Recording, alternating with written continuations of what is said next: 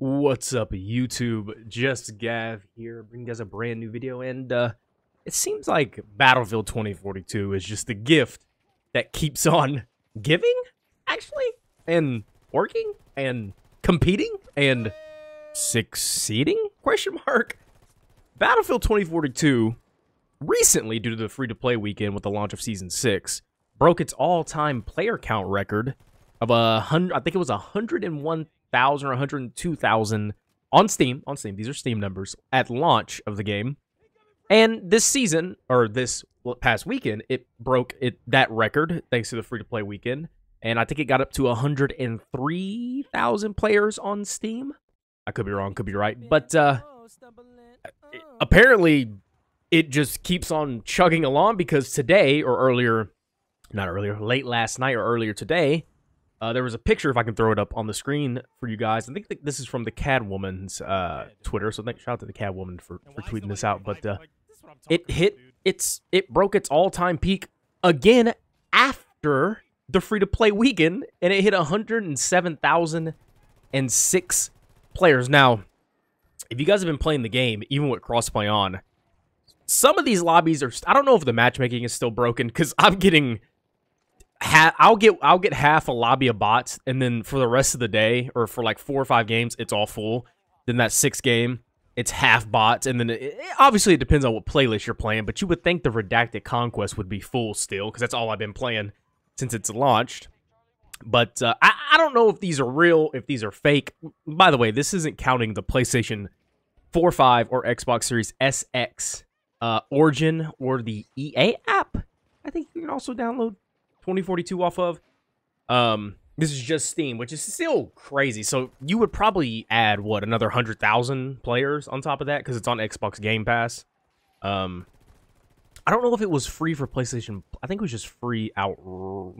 I can't remember. But do we need to have a conversation about DICE and their ability to recover? Like, it shouldn't be this way, but their recovery job they do with their games, even though it takes forever, is kind of, like, crazy. I mean, they did the exact same thing with Battlefield 5, and then they cut support for the game when they released the best update. That's one of my /DLCs they've ever released in a Battlefield. I know that sounds crazy, but the Pacific DLC is off the chain.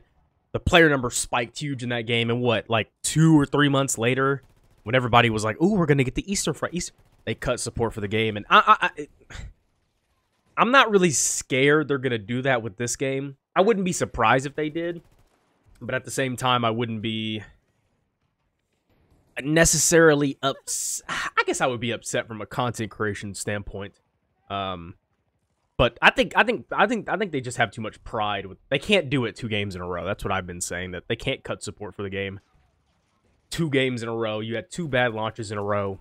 It just wouldn't be a good look. But I'm getting off topic. I'm rambling a little bit. I apologize. It's hard for me to stay on. I freestyle these. Don't get upset with me. I freestyle. I don't write scripts.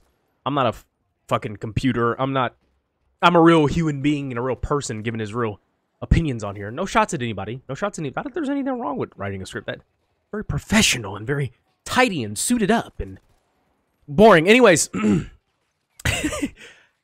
Season 6 redacted the new assault rifle, which already tier 1. The pistol, I could really care less. I don't have the DMR yet, but it's a 2-shot, fully auto. You guys know I love the BSVM. It's a beast. Is this the best season that they've launched? Or is it just, not FOMO? Why do I want to say FOMO? Is it recency bias?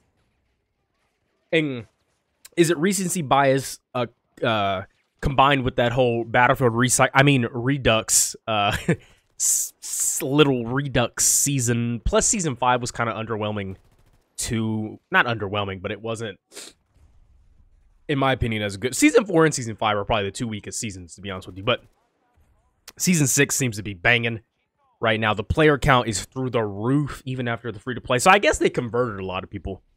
But it's kind of insane. Is Battlefield 2042 worth your money? Is it worth your time? Is it worth your investment? Money and time is an investment. And obviously it being on sale for $10 or £10 or 10 whatever euros, whatever country, 10 fucking doubloons, whatever your currency in your country is.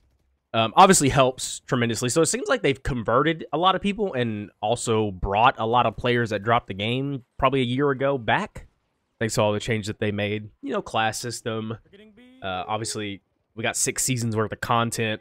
That's 6 new maps. That's, you know, obviously 3 or 4 new specialists. The more weapons. They brought over the Volt weapons. They should have did the Volt weapon thing a long time, which they kind of did, but they need to go ahead and do it fully, in my opinion. If they're going to continue to update the game. Because this one map every 12, 14, 16 weeks like this season is. You know this season doesn't end until January 30th. That's insane. That's 2024. That's insane. Which, obviously, they're taking into account their month off they get for holidays or however long it is. So I understand. I get it. I get it. They're crunching right now before they get off. And I honestly, I just wanted to make a video just to talk about this. Because it's kind of crazy, and I kind of have a bunch of thoughts about it, and I probably could have separated all this into individual videos for content reasons, but why? You know what I mean? I just wanted to get on the mic and talk to you guys real nice and slow like and get my thought. But it is kind of insane.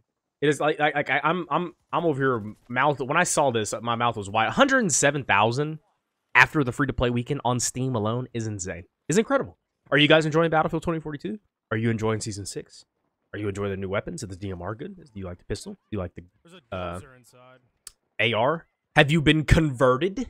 If you're like a Call of Duty player, you know, before MW3 comes out, you're trying to find something to play because MW2 is or whatever.